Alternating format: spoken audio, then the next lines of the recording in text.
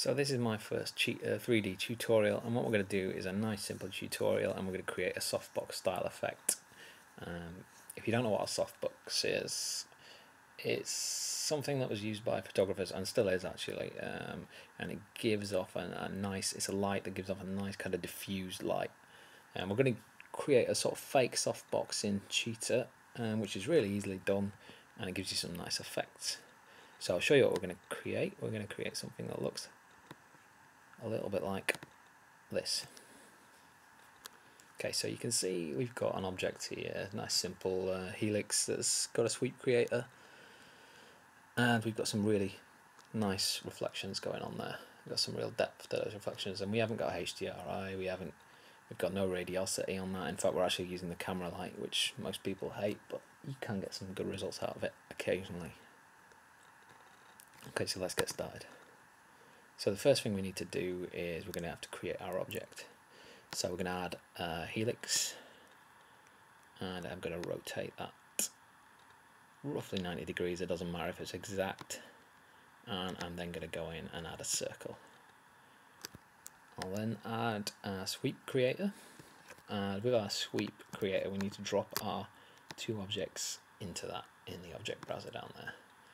And you can see what's happened is we've got the order wrong, so we need to make sure the circle's top in the order, and then we need to scale down our circle till we get something that you're happy with. Your shape doesn't have to be like this, it doesn't have to be anything like this really. We're just looking for something that's fairly interesting, that's going to give us some interesting reflections. So that's our modelling done for this one really. The next thing we're going to do is add a plane, and this is going to be our softbox.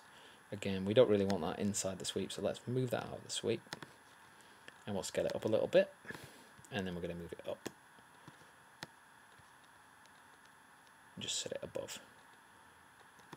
Okay, that's great. Doesn't matter if that's obscuring the view at all. So next thing we're going to do is add a material. First material we're going to create is for our helix, and we're going to create something with a nice deep red, I think somewhere around there, something like that. Choose what you want though, have a little play around, have an experiment. Okay, so that's a colour sorted. We're going to need some reflection, otherwise we're not going to get much working from our softbox. We're not going to see any reflections, so let's take that about a quarter of the way up. And you see in the little preview down here that's looking fairly good already. We're going to check the Fresnel option here as well, which gives a little bit more depth to your reflections. Okay, that's great. I think I'm pretty happy with that. Oh, one more thing, I need to turn off the specular. We'll turn the specular right down to black, and we're going to drag that onto our helix. Okay, great. Now we're going to need to create a material for our softbox, and we're going to set the diffuse to almost white, just a slightly off white, just a slightly sort of cream white colour. Probably a little bit much there, actually. I'll just bring that back a touch. Okay, and then we're going to do the same in the emissive channel here. So almost white, again just slightly off. There we go. So I'm going to add that to our plane, and that's pretty much it. We're just going to be tweaking from here on in really, so we'll give that a quick render. And you can see we've got some nice reflections going on already, but our shape doesn't quite have enough geometry in it. So the way we're going to get around that is we're going to select our sweep, and we're going to add a subdivision to that, which will smooth that out, which you can see it's done in the preview there.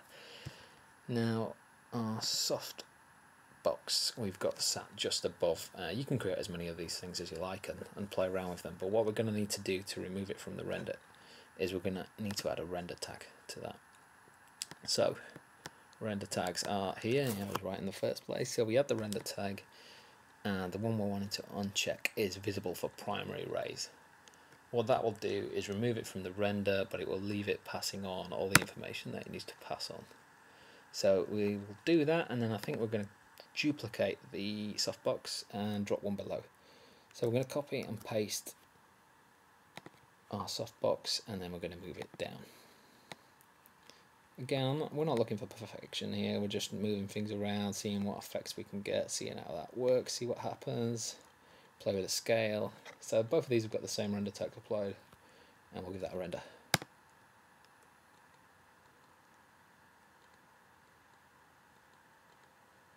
And there we are.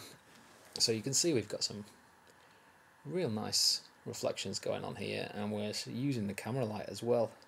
We've got no HDRI, we've got no radiosity, no ambient occlusion, nothing like that, but we've got some really sort of deep reflections, and they look pretty real. And that's it for this one, so thanks for watching, and hopefully I'll make some more soon.